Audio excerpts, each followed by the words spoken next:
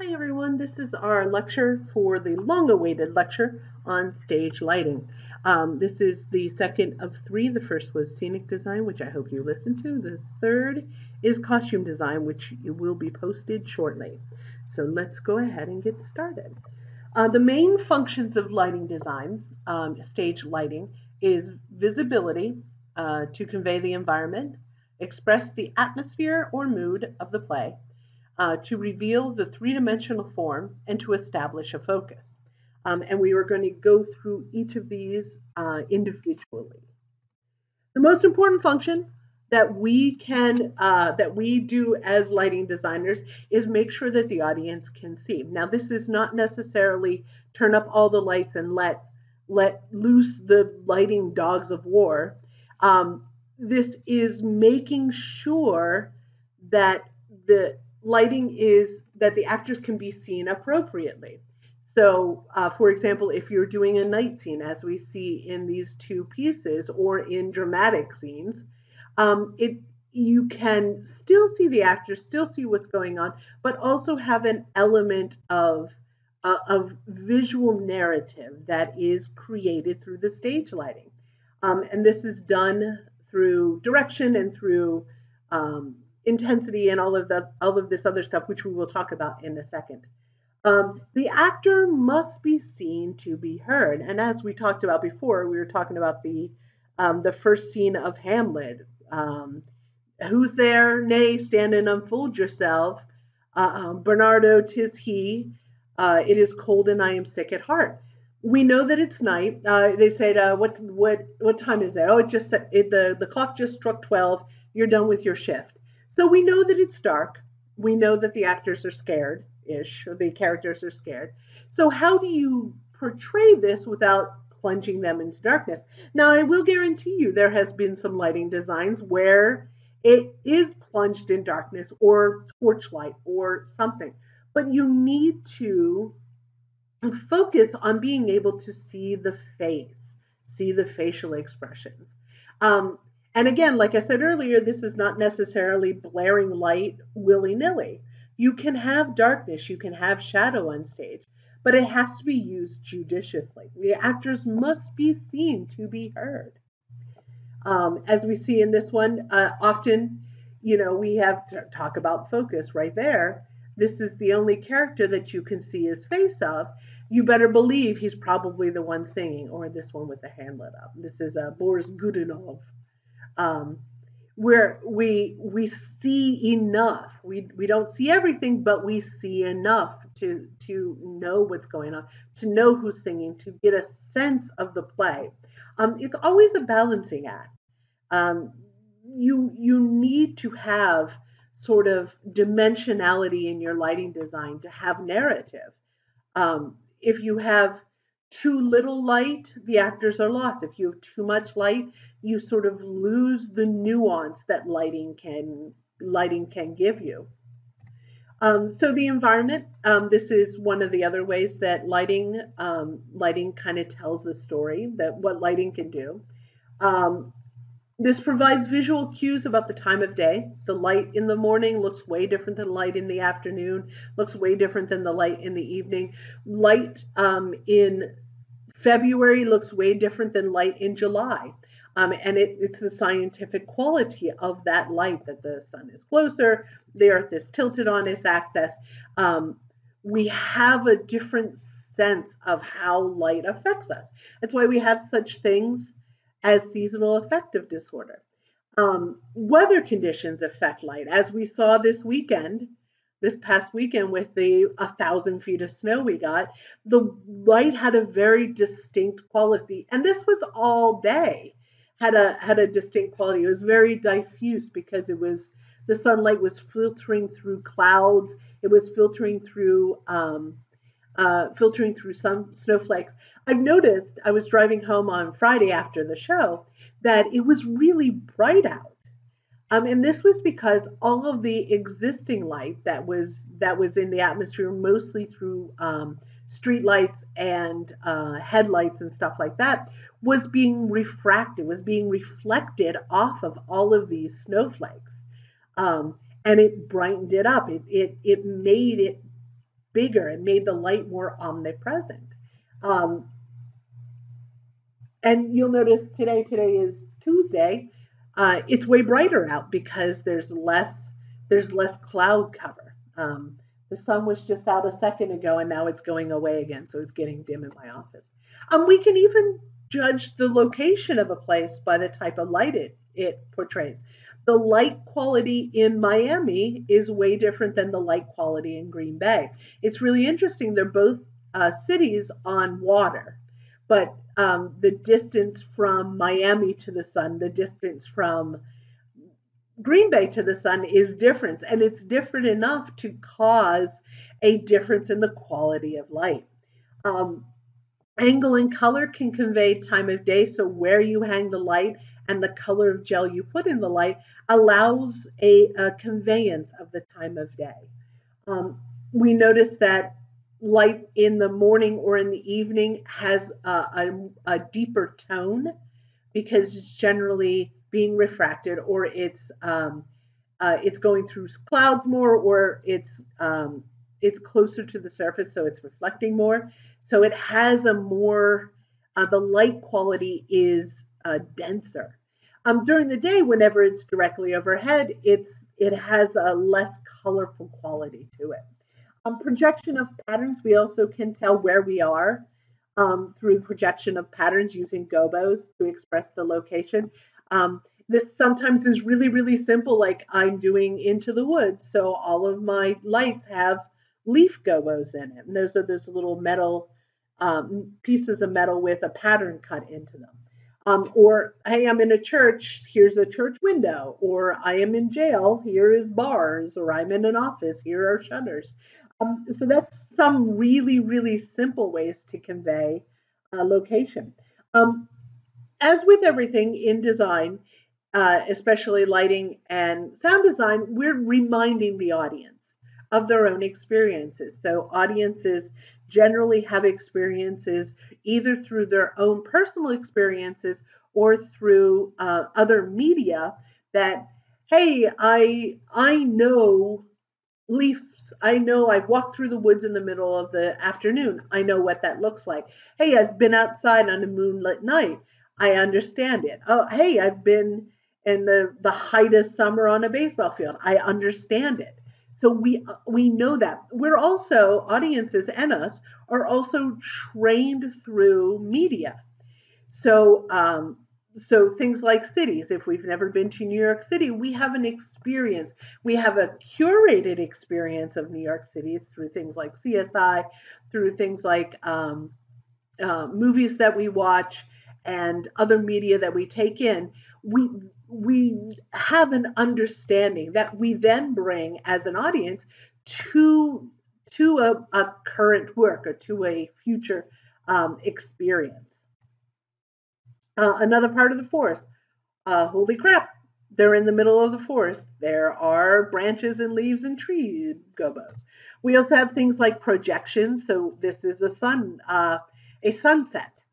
I think this is a ring cycle. It's a sunset. So we see either a lighting instrument back there on a backdrop, or we have a projection of a sun setting on the backdrop. That gives us an understanding of what time of day it is and where we are.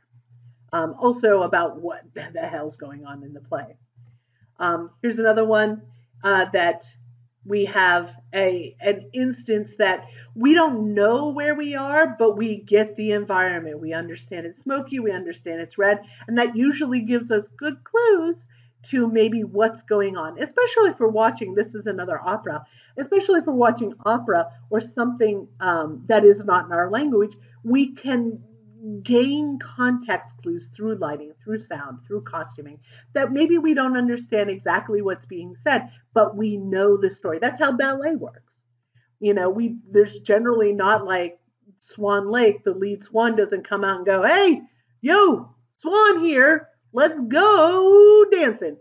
We generally don't have that. We have to use the context clues to understand what's going on. This is the one, atmosphere and mood is one of the ones that is closest to the audience's heart, um, literally and figuratively, closest to their experience of the world. It is not explanatory, it's experiential. Lighting can trigger an emotional response from the audience. I think I was telling some of you, we did a show called Psychosis 448, and it's about a woman who was slipping in and out of, we think it was schizophrenia. It wasn't necessarily explained in the play because this play was pretty non-realistic, but she was definitely slipping in and out of um, states of consciousness. And there are points in the play where she is speaking to a psychologist.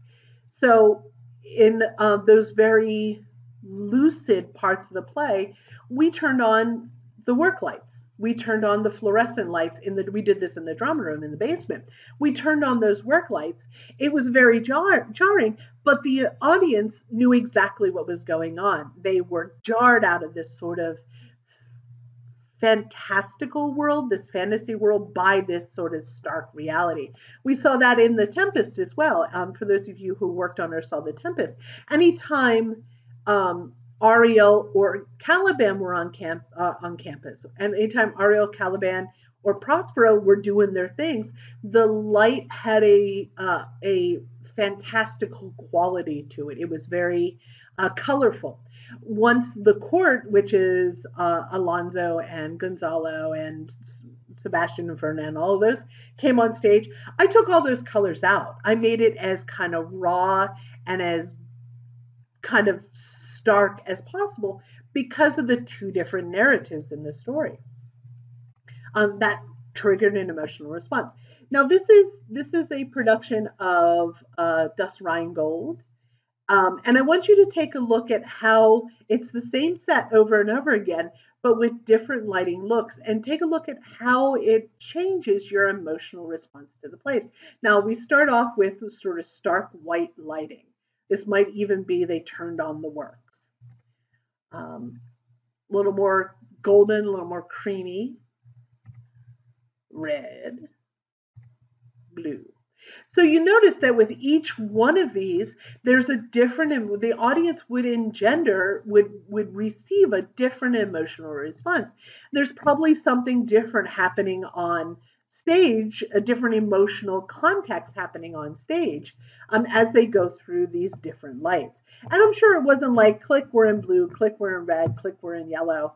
I bet you it was not as stark as that, but more gradual, a little more subtle than just click, but that could be an interesting direction if depending on the play that you're doing. Lighting also reveals the form, and we did a lot of this with when we did our light lab. This is done using shadow, color, texture, and light. So as you see, and we see this a lot in dance because we want to see the bodies. We want to see the human form moving, creating shapes, creating shadows, creating diagonals, and telling a narrative through the physical form. So this one is called Freeze Frame. Here's another one. I think this is at West Virginia University. But again, we can see every inch of the bodies. We don't see their faces. Their faces are less important than their bodies are in this context. Now, if they were singing, if they were saying lines, if they were speaking, we would probably have a little more light on their faces. But as it is, we just kind of don't. We need to see their body. Here's another one. Kind of reveals the figure. So that this character is very, very important. So we're going to see all of it. Everybody else kind of fades into the background except for her. She is, I think this is a Die Valkyrie, actually, Die Valkyrie. I think that might be Broomhilda. So she's very important. So she's going to be revealed more fully than the other characters on stage. And again, a little bit more. And this is using direction to sort of really tell where light is coming from. And speaking of that, lighting also creates focus. It tells the audience where to look. If somebody is singing a solo, if you're at the end of the musical Gypsy and you're getting the mama song, Mama said be good, Mama said be do, ba do, ba do, ba do. You better have a spotlight on Mama. You better have, or if you're doing Fiddler on the Roof, and Tevye singing "If I Were a Rich Man," you better have a spotlight on that dude. You better isolate him. Now that seems a little old-fashioned, but it's you are always, as a lighting designer, well, as any sort of designer, you're balancing the audience's expectations versus newness versus surprise versus your own interpretation of it. You have to keep the audience in mind. Now, it depends always on how much influence the audience has in what you're doing, but um, if you don't keep that in mind, you're going to lose them. If the audience is feeling like they are being left out of the game, um, you're going to lose them, and they're not going to want to come back. So we see this is Odin standing here in the middle. You can tell white suit right in the middle, lights right on top of him. He is the most important person on that stage. Here's another one called Roses on the Rocks. We're told where to look by the highest, the brightest element, and generally intensity tells the audience where to look. That certain light is brighter than anything else around it. Also, color can do that. So we see that in this one, that it's not only intensity and direction, but it's also color that tells the audience where to look. They can't look anything but where the audience, where the lighting is telling them to look. So there's 6 controllable properties of light to make these things happen. It's direction, intensity, shape, color, quality, and movement. So direction is the angle of light hitting an object or performer on the stage. Now these are all sort of important to know because they have uh, not only they have their own sort of semiotical information in it, but they also tell part of that emotional landscape of a play. Direction can also give us clues about the time of day and directional orientation. So you can see in this picture over here, it is definitely later in the afternoon because of the golden tint and the direction coming in lower on the day. Can't really tell what time of day this is because it's really diffuse. Probably not midday. It's probably, again, closer to the evening because the light is a little bluer and you don't have any direct light on any of these buildings. So revelation of the form, directionality can give you revelation of the form. So using downlight, backlight, diagonal backlight, high side light, mid side, low side, high front, straight front, low front, diagonal front. And we're going to go through these. So downlight or top light, it's light that is coming directly down on the top of the performer. We see that in the dancers. We see, so this is smoke or haze or fog, which haze diffusion, each beam of light is hitting a particulate in the fog and it makes the fog glow, kind of like what I was talking about in the snow. And it's really interesting because then you see the beams of light as well as the characters. So this is top light. You can see how important that is in this dance because the arms and the hair is what shows up first before they start dancing around.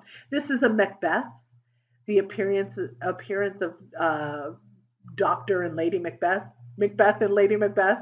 Um, but this is the downlight that kind of coasts over the top of their shoulders. You can see crowns, you can see hair. It's a very dramatic lighting. A lot of these types of lights are very dramatic. Other than these earlier ones are very, very dramatic. Anything that is not kind of like high front or side light is usually like super dramatic and very narratively laden. Backlight. So this is backlight kind of really high at a high 45-degree angle.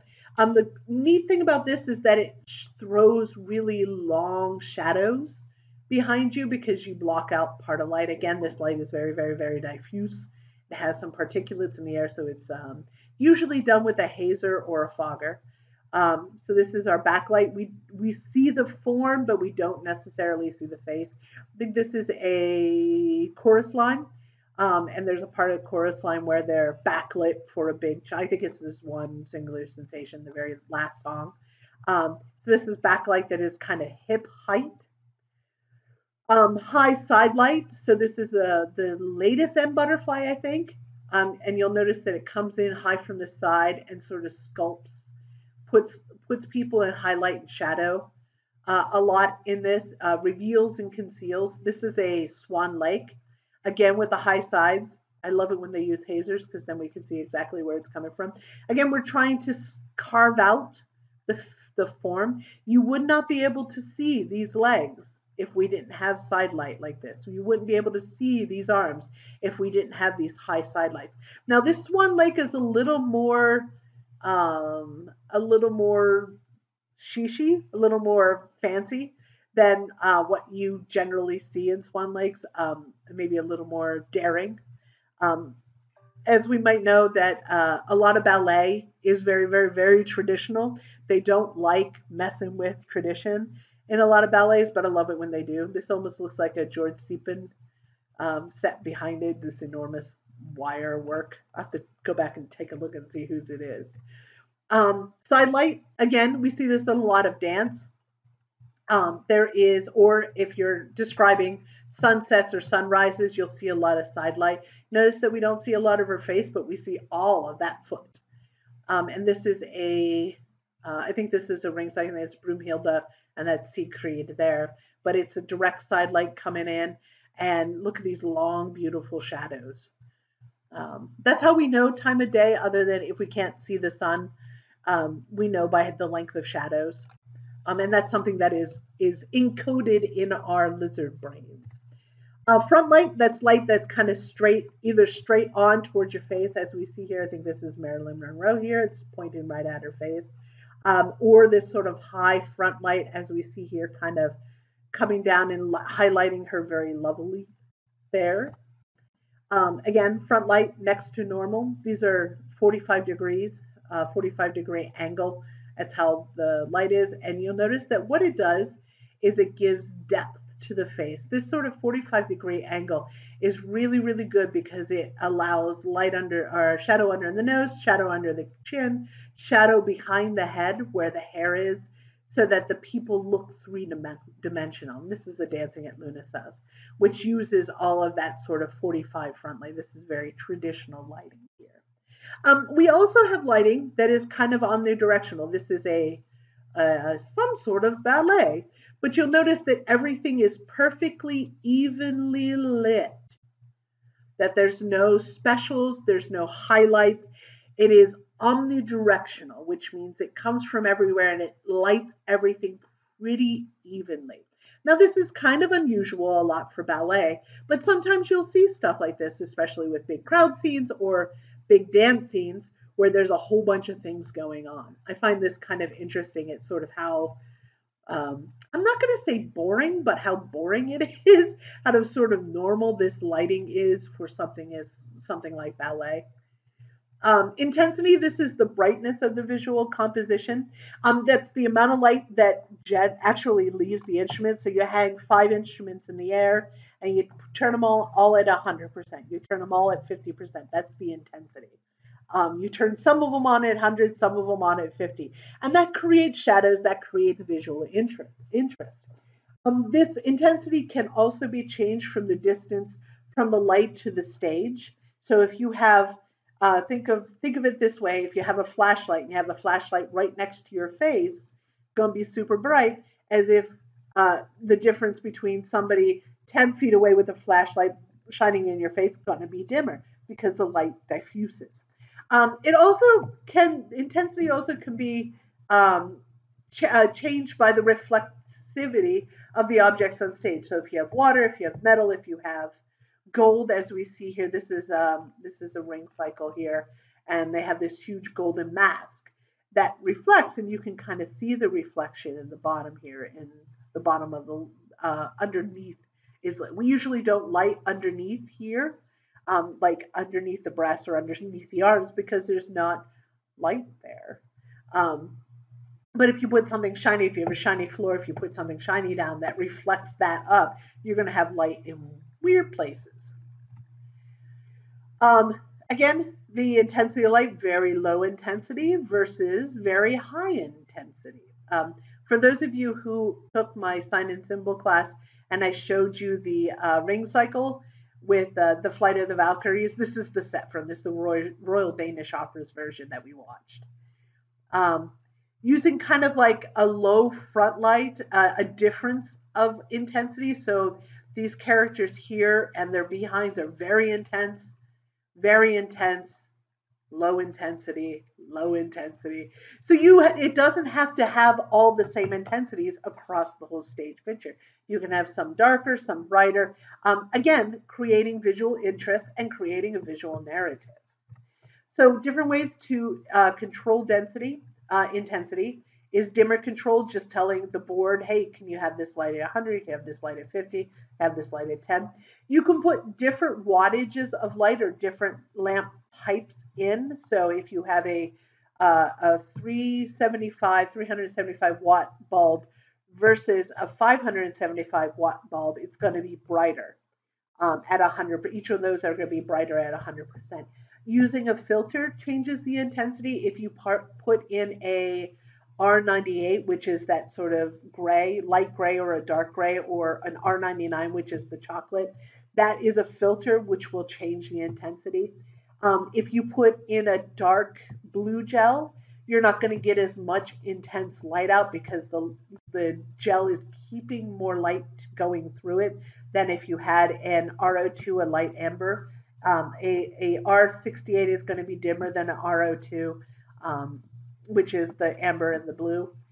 And vary the distance of the light from the object. So if you have a light on it 100%, put one person right in front of it, put one person 20 feet away from it, the person right in front of it is going to be brighter.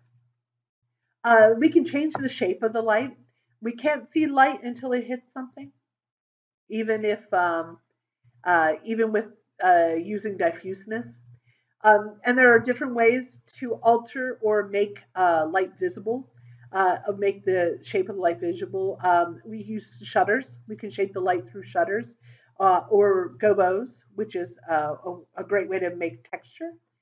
Or atmospheric haze or smoke like we've been talking about. So we see here, this is another ring cycle. I did a big project in graduate school where I researched all of the ring cycles that have been done since 1978. Yeah, I like big research projects. So I just have all these pictures. So I just use them over and over again because they're super great. So this is changing the shape of the light because of the hammered reflective scenery makes that light a certain shape. Using gobos, as we can see here, just kind of this is a very specific gobo or tree gobo number 4. These are some more breakup sort of gobos. There's two different types of gobos. There's an object gobo, so this is a leaf, this is a prison bars, this is a shutters, this is a rose window. Or you can have things like breakups, and we see breakups in both of these. Breakups are sort of like on the floor here, are sort of nondescript shapes that have an emotional context, and they can be sharp and pointy and jagged, or they could be circles, they could be scratches, and you don't necessarily use those for narrative purposes, but more emotional conveyance purposes. I think this is actually a glass menagerie. So we have these sort of straight lines and then a breakup on the floor. And this is showing the diffuseness. So this is a hazer. This is a lot of hazer, a little bit of a hazer here. A hazer puts like I said before, puts particulates in the air, and we see the light. But I think this is a king lear. We see light. We see the particulates of light are thrown through. Frost does the same way. Now this is a type of gel that is diffuse in it, and as the light comes out of the instrument, it hits all the sort of texture on the gel itself, and it breaks up the beam of light, so you don't get this nice, clean, crisp beam of light. It comes out of the instrument already sort of hazy. Color transmitted through gel, usually gel. Lamp type again, an LED looks different than a conventional incandescent light. I'm sure you guys have noticed that as you go through different classrooms on campus. Some still have conventional conventional incandescent light versus LED lighting. If you go into the scene shop and you turn on the lights there's a bank of lights at the paint area versus the lights in the room itself. They're two different color temperatures, because about mixing paint and color temperature. Um, Lamp type, dimming the instrument, we have that thing called amber shift. As a light gets, the intensity of a light gets lower, you start to see the golden glow of the coils in the lamp, and so you get this color. The lighting instruments, the lamps, the bulbs color, and relativity can show color as well. And so you could tell narrative through color. So this is a Robert Wilson production of, I can't remember what it is. But you notice the dude loves colored lighting on backdrops. So again, we're going to look at a bunch of different colors here, and each one tells a different story. And then kind of gray. Here's another one. This is all the same production. There's another one. So each one of these is just using colored lights and probably just strip lights. Probably a strip of lights down here, a strip of lights up here with different colored gel in it. He's very old school. This is probably an older production too, before LEDs became really popular. Quality of the light. This means diffuseness, hardness, softness, or sharpness. Filters, like I talked about, different types of gel that you slide in, a frost or a silk that changes the quality of the light. Adjusting the fixture focus, we do that a lot in light hang and focus, where you just turn the little knob at the top and slide it in and out. And using atmospherics helps to change the quality of the light as well. Each one of these different qualities of lights have a narrativity to them. I think that's a word. So a sharp, harsh light tells a different story than a soft light, a soft, diffuse light. So this is some harsh light, soft light. Movement. You also, another controllable quality of light is its movement, kind of basic follow spotness. You turn on a light, you point it at an actor, and you follow that actor around.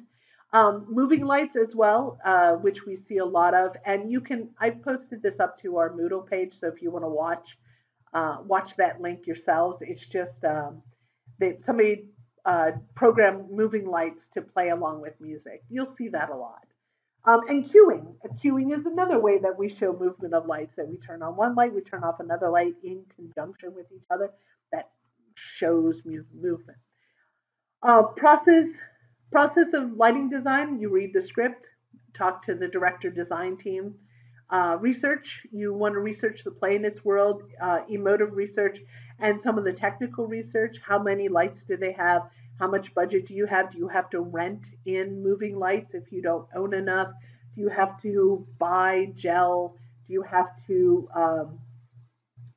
hire somebody to help you hang? What's the space like? Another bit of research is, what is the space like? What special effects do you want to use? Do you need to use? You create magic sheets. Now that's the cheat sheet for each area, what the light looks like. Do your channel hookup, your light plot. You watch a rehearsal, which is very important as a lighting designer, because often lighting designers are not tied to a theater all the time. They move around. A lot of the lighting designers I know will light 30 productions a year or more. If they have really good assistants, they'll do more. So you seeing rehearsals are really, really important, because you don't have that luxury of like popping into rehearsal and making sure your decisions are right. You have the opportunity to come out maybe once or twice during rehearsal process to see and make your decisions from there. Light hang, put the light in the air. Focus call, point the lights where you want them. Writing cues, the level sets and writing cues. That sometimes takes a pretty long time, depending on how complicated your show is. Technical rehearsals, that's just sitting and looking at lights. Opening night, doing maintenance on the light plot. Often if you're using gel that has a lot of pigment in it, the gel will burn out, making sure your lights don't burn out. making sure everything is focused in the same place that you did before. This doesn't happen a lot here because the lights are so far away, but I've worked in theaters where we're moving scenery around lights, and every once in a while we'll do what is called a carpenter focus, which is I wagged a light and now it's out of place. So that's one thing that an assistant lighting designer, a master electrician will do, or a production electrician will do, is check all that to make sure everything on week 3 is the same as day 1. So let's talk a little bit about, and then strike putting everything back the where it was. Let's talk a little bit about the different lighting instruments, and we did this a little in class, I think. So the ellipsoidal reflector spotlight. This is one of the most popular. The Fresnel, we're going to go through all of these. Fresnel, Par, follow spots, cyc lights, and floodlights. Scoop in the floodlight. Um, the ERS, the elliptical reflector spotlight, this is a Source 4 particular one. Source 4 has become the most popular of the ellipsoidal reflector spotlights just because it is highly efficient, and it is a workhorse. Um, the reason it's called, if you remember, the reason it's called a Source 4 is that if you look at the lamp, the bulb, there are 4 different coils in it. So the light is nice and even and it's omnidirectional. It's not coming from one or two, that it has a fullness to the light. The beam is adjustable, and the shaping, you can change the shape of the bulb, the distance of the bulb, the angle of the bulb, which we're going to, or the angle of the beam, which we're going to talk about in a second. High intensity, it puts out a lot of light, and it has variable light quality. Um, this is one of the few conventional instruments that is capable of creating texture or pattern, through the use of gobos. This is the ERS is the only one that is set up for gobo use. Now we have moving lights that can do it, but there's a difference. So conventional is all of these lights that we're going to talk about are what are considered conventional. These are lights that are incandescent. That's a type of bulb, and um, and don't use any mechanics. Versus LED lights, which are becoming more and more popular. We don't use them a lot at our theater. We have them in the basement, but we don't use them a lot in our productions. And moving lights. This is the most common and one of the most versatile. You can get a lot of bang for this very little buck. So let's take a look at some of the mechanics of this. So this is the ellipsis, the ellipsoidal. So this is the reflector. It's the elliptical reflector spotlight. So the reflector here is an ellipse. So, and you'll see, so this is the light source here, the bulb, the lamp. And you'll see how it hits the reflector causes a very clean focus point. Now this is where this focus is called the gate, which is right here. So as you see here in this very conventional looking one, comes out, focuses on the gate. This is where your shutters are, and this is where you put the gobos. And then it comes back out and it hits a plano convex lens system. So plano is the flat, convex is the curve. And you'll notice that they're 2 back to back. What that does is that it creates another very clean, very circular focal point whenever it comes out of the instrument and hits the surface. It's a very nice, clean circle. So these are the different parts taken apart as Source 4. There's missing a piece back here, which is, oh, that's here, right here. So this is the where the lamp is stored, the lamp here. This is the reflector here. This is the yoke. Retainer bolt keeps all this stuff together. Shutters, gobo slot, drop-in iris slot. So if you want to have a little bit of an iris in there. This is the shutter barrel. Lens tube, this is where the plano convex lens is. And then this is the color frame holder. And this is what it looks like all together. We talk a little bit about the degree angle, the beam angle of a light. And I'll say whenever we're hanging lights, we'll say, hey, go get a 26 degree, go get a 36 degree. What that is the distance from the light to the floor and how wide that beam is. So if you have a 36 degree, if it is 40, I think it's 45 feet away from the floor, how big of an angle is that beam that is hitting the floor. So you'll see um, the biggest is the 50. That means that this angle here is enormous. And then the 36 degree is a little smaller, 26 degree is smaller, and then 19 degree is really small. This is called photometrics.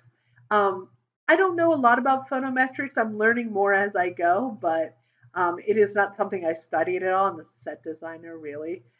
So as I'm learning, I'm passing it on to you. Okay, going back old school. So that is totally newish school. The ERS is one of the most popular. Fresnel, you might have seen a lot of in your youth. I certainly used a lot of them in my youth. The light from a Fresnel is soft. It's not. You can't sharpen it at all. You can't make the light harsher.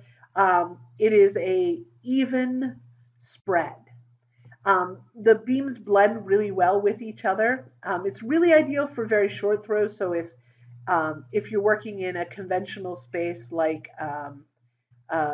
uh, like the Walter, this would back in the day you would have a lot of these. We actually own some of these left. We never use them, but we have them, and I don't let anybody throw them away because I like keeping them.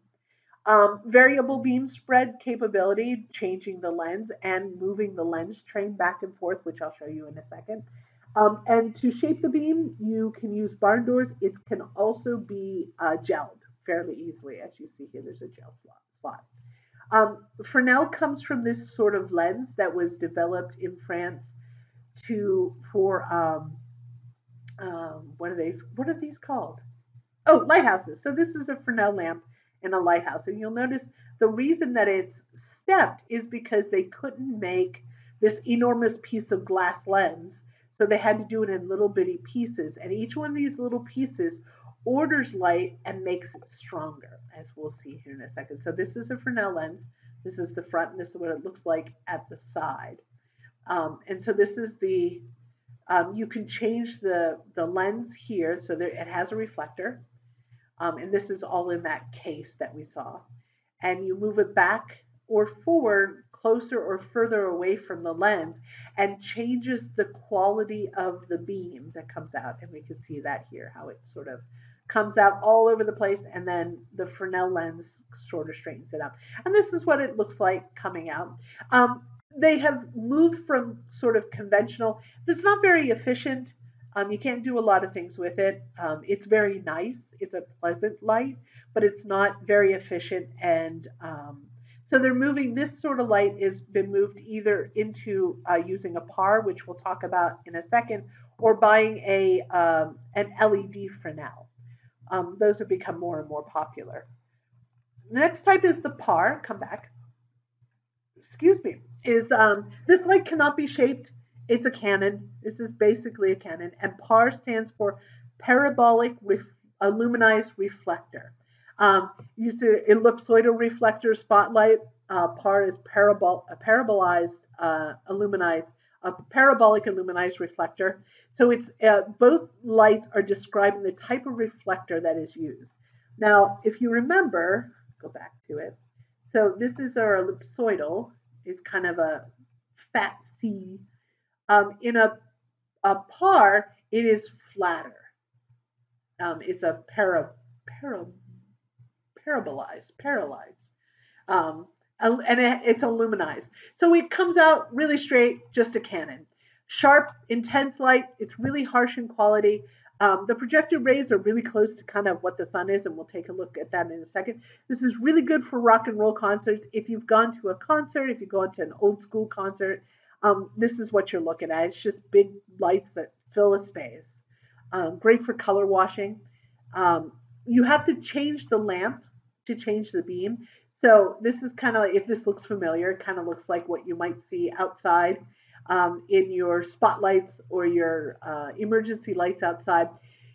So the lamp and the lens, the bulb, the filament, and the lens are all in one. So to change how the light comes out, which is narrow, very narrow, medium, wide, or very wide flood, narrow spot or wide flood, what you do is you change out the entire lamp casing like this. So each one of these ridges changes the type of light that comes out of the instrument.